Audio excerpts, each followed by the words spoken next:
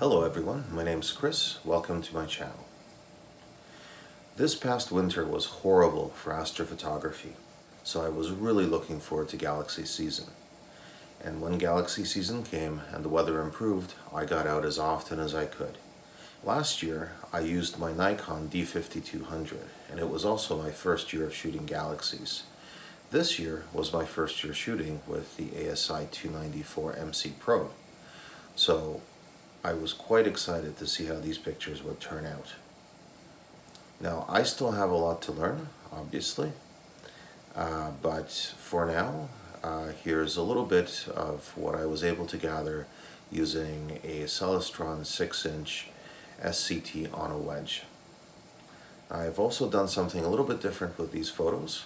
I took the static photos that I had processed and I split out the different layers of stars so that I could move them independently in a bit of an animation so that the galaxies would appear to have a little bit of depth.